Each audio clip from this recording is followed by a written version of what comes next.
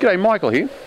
I found more and more that I'm editing videos and processing videos, and when it comes to processing, the computer simply is a big slowdown point, and I've been looking for a faster way of doing things. And what I discovered is KD and Live can generate a script so I can hand off the actual crunching of the video to another computer. Well, this is what I intend to have, is that other computer. It has two quad-core CPUs, so it gives me a total of 8 cores. It's older technology, but it is really designed to work. Like, it can shift data at a massive rate. It's got 48 gigabytes of RAM. You can see the RAID controller here. That's a redundant array of independent disks.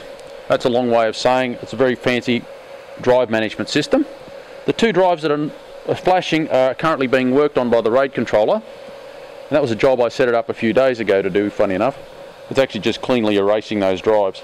The other four are spanned as one single drive, which produces two effects. One, of course, the drives are not that large, and they're 300 gigabytes a drive, and spanning them means that I've got the ability by 1.2 terabytes, it's about 1.1 terabytes when they're spanned.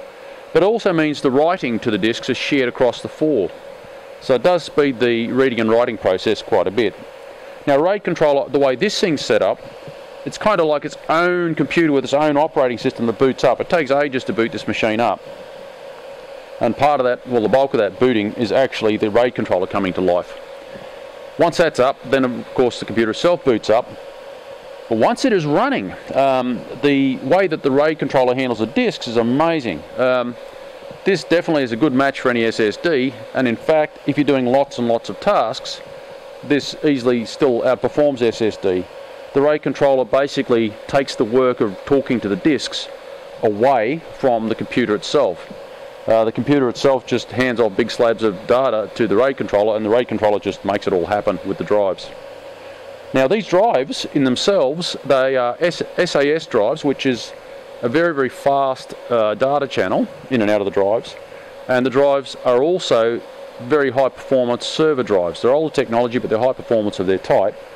They spin at 15,000 RPM. A lot of laptop drives and PC drives run at 7,200 RPM. And some of the faster ones run at 10,000 RPM. So these are still a bit faster. But the real advantage is not so much the drives themselves as the way the RAID controller can talk to them and the caching and so forth. Right, this machine's got 3 network devices on it. It came with a lot more than that. It even came with fiber optic type networking, which I've got no other way of using. But I'm using 2 of the network ports, one to talk directly to my design computer, and the other one just to talk to the general network. So it's going to have a dedicated channel to the design computer so I can get speed to and from. So I'm really looking forward to having this thing up and running. At the moment I've just got the system installed. It will be just converted into a black box sitting in the corner. It was not designed to have a graphics adapter of any size. For argument's sake, this graphics adapter, small as it is too large for this box. I managed to find a smaller one, basically similar size to this with a smaller heatsink, and it's capable of running 3 monitors, and it is a 3D card. The graphics adapter that comes with these things built in on the motherboard is very slow. You certainly couldn't do any CAD work or anything like that. But the card I've got in here could do CAD work, but ultimately this is going to be a black box in the corner, and I'm not going to be using the graphics adapter on it. So I'm going to be using its talents for what it's good at, and sort of sidestepping its weaknesses. It's got 48 gigabytes of RAM, so I can process huge files. This is the machine I played with some time ago with photo editing. The biggest image I've worked on with this thing was 5.3 gigapixels, not megapixels, gigapixels. So it's 5,300 megapixels, that's how large the file was. And it managed to get through it quite well. Yeah, I hope that's of interest to you.